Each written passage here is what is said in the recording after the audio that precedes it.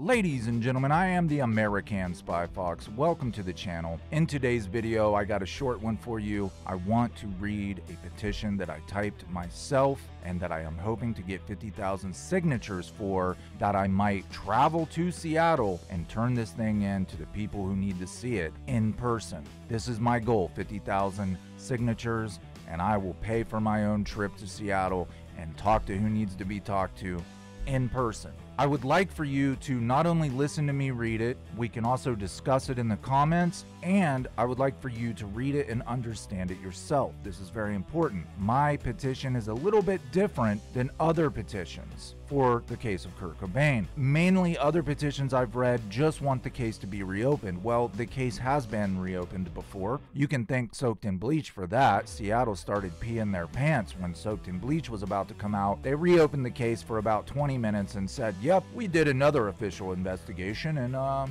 we're going to stand by our original verdict of suicide. I'm not asking for the case to be reopened. I am asking for Kurt Cobain's death certificate to be changed from suicide to undetermined. We're going to put pressure on the King County Coroner's office, and if we can get them to change it to undetermined, then that forces another investigation on the Seattle Police Department. In case you are not aware, Natalie Wood, 30 years after her accident where she fell off a boat and drowned, supposedly, according to the other two people on the yacht. I believe it was Christopher Walken and you guys know the other guy. Her death certificate was changed 30 years later. They have amended it to include that there were undetermined factors. How she ended up in the water is a mystery. And this was due to conflicting stories from the other two witnesses. How many conflicting stories have we heard about the last week of Kurt Cobain's life? Accidentally fell off a boat and drowned, which I heard was actually her biggest fear, was drowning in water, and then that ended up happening to her. Her death certificate was changed from accident to undetermined 30 years later. So it can happen. We can do this. We just need enough people behind it to make a change. Originally, as I put in my community post, I was going to have a buddy of mine who's a civil attorney type it up and pay him, but then a viewer of the channel told me about this awesome website called change.org, where you yourself can type your own petition. It's completely valid, it's legal, and hey, change.org even brought the Mexican pizza back to Taco Bell, which also, if you didn't know, just came back to Taco Bell today. I'm not trying to make light of this situation. I just really like the Mexican pizza, and whoever you were that started that petition that made a huge corporate franchise like Taco Bell bring food back to their menu, thank you, because I'm going to be enjoying a Mexican pizza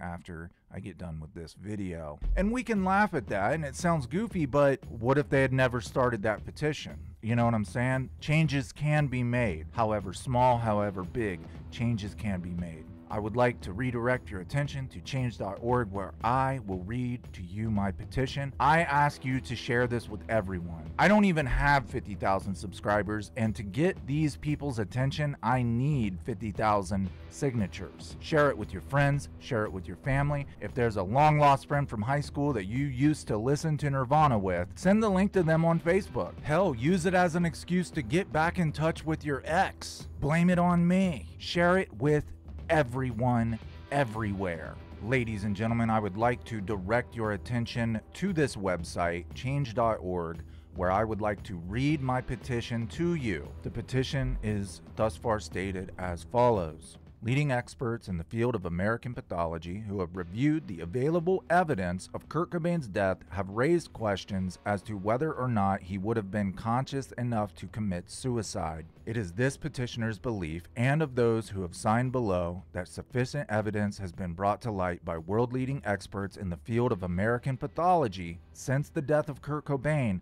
that his life could not have been reasonably taken by his own hands.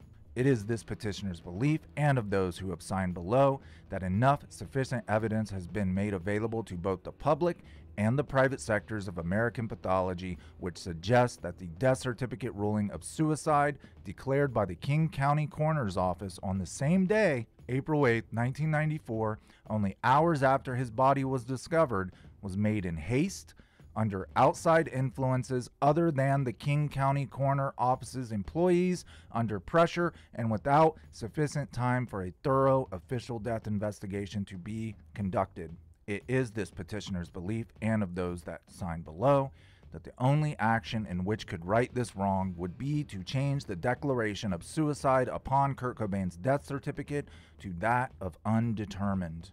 It is the belief of this petitioner and of those who have signed below that every individual whose life has been cut short, whether by their own hand or by another, has the basic human right for their families to receive a sufficient understanding of why their life has ended.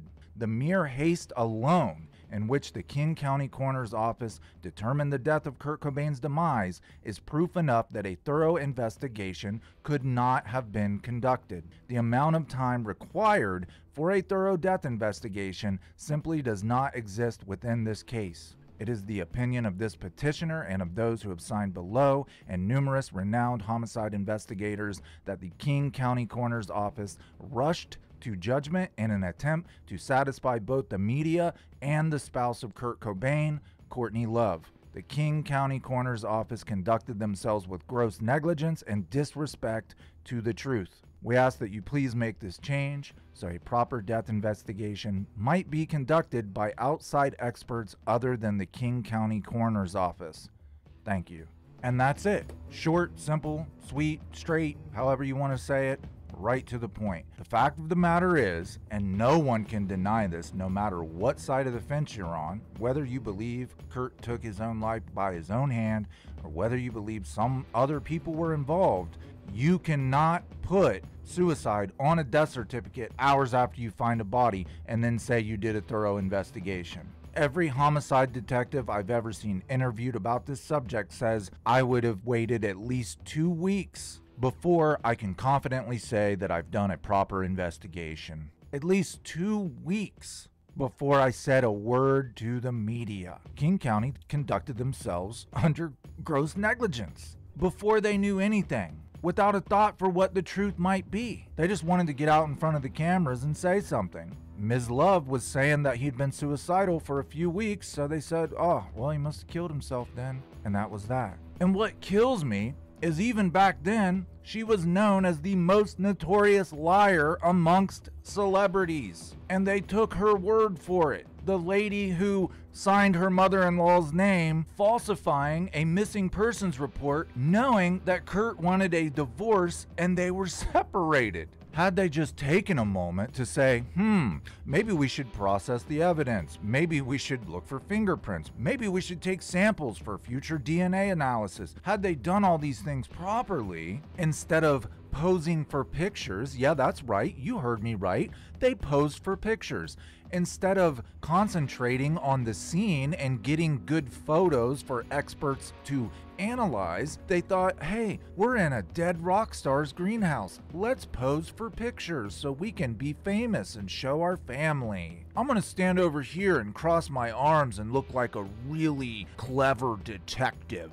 The proof is in the pictures. You can see how unconcerned they are. They're taking pictures of each other instead of the scene. Also, just real quick, you can see here in this picture up in the right corner is Kurt's leg. I never really realized how far away his body was from the actual drug kit. For some reason in my head, I'd always imagined him as being right beside it, because according to their theory, he would have had to have shot himself immediately after injecting the heroin into his arm, because, right, he would have went unconscious, right? Any addict will tell you that amount will render you unconscious very quickly, and their theory was he put this stuff away and then immediately, took his own life. Well, why did he scoot over several feet before he chose to do that? They've always defended the theory that there would have been enough time before he was rendered unconscious. Detective Mike Jasinski even said, well, yeah, had he just sat there, he would have died anyway. Like, he admitted it was an enormous dose of heroin, right? Keep in mind,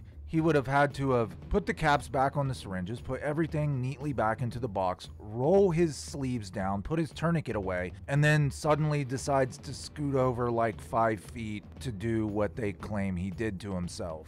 I don't know, just everything about it seems odd to me. Had they only taken it seriously and not just taken the word of a lady who, you have to admit, under this context, you know, the falsifying of the police report and all the money involved and her career at stake, and asking her attorney if there was any way to avoid the prenuptial agreement? I bet they didn't even know there was a prenuptial agreement and they were in the process of getting divorced. These are questions that they did not ask because there was no investigation. The handwriting, the practice sheets in her book bag, the fact that she was telling the media that her and Kurt had a suicide pact and he must have went through with it, but she didn't. The fact that Tom Grant recorded her saying she was going to falsify her own suicide. These are all red flags that a seasoned homicide detective has probably heard before. This isn't a fairy tale. This isn't a Hollywood movie.